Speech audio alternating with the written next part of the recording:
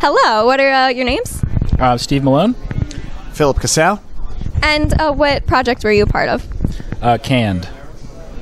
And what were your roles? I was director, writer, and had a very small acting part in it. I was the star, Sherman Kinsley. That's the name of the character. The star. Was that your shirt one of the stars too? It's making quite a statement. Thanks. No. It's a lot of sweater vests in this one. But they are just as loud. So are the neckerchiefs. And what was this film about besides sweater vests? It is about mainly Sherman Kinsley, who is the coach in charge of the last group of canned laughter artists in show business. And they all find out basically that their days are numbered as a group, and they kind of have to contend with what they're going to do with their lives and with their jobs after the laughter. Like, that seems like such a specific but really cool topic for a film. Like, what made you come up with that idea? It was initially like an absurd kind of sketch kind of idea, and then kind of grew, and we expanded the characters. So initially it was just kind of like something that just sounded like funny. Like, I think I was watching some show with a laugh track, and just had like a half awake idea of like, oh, what if they were artists? So it kind of just expanded from there. Yeah. So do you have any involvement with sketch? It sounds like you do. I have friends that do sketches, and we kind of help each other on projects from college that we help each other on anything comedy related, and sometimes ends up being short form sketches, and I've made a few myself, but yeah. So, yeah. And how about yourself, or you work together a lot?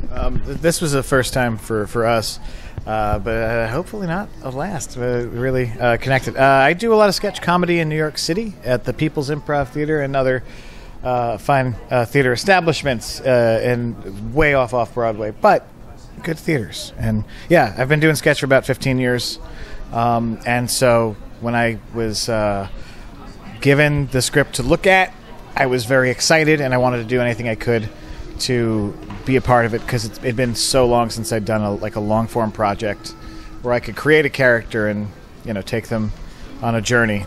So this was a real gift. So I guess everything that you've done with sketch and comedy, it really helped shape you in this role. Yeah, and not just that, improv.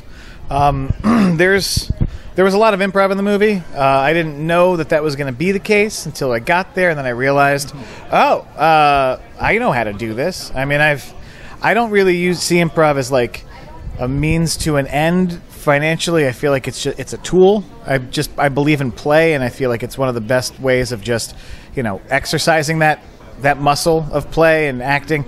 And so again, to be asked to do that, and I wasn't even I was there to do the work, whatever the heck that means. The work. I was ready to do that, and they were like, "Yeah, just make stuff up." And I was like, "I can do that too, sure." Yeah, and the fact that it worked out, also real lucky. Great. Oh, and any final thoughts or anything you want to share?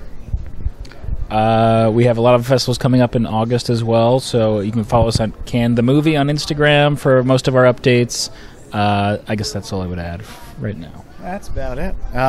If you're in New York City on August 5th at 4 p.m. at the People's Improv Theater, we're doing Awkward Family Dinner. It's an improvised 2-act play. It's the first time we're doing 2 acts. We usually just do 1, but we are doing 2 completely made-up acts that will never happen again and have never happened before. So come check it out. Some of the best improvisation in New York City. That's great. Not 1, but 2. 2 acts. Thank you. Thank you.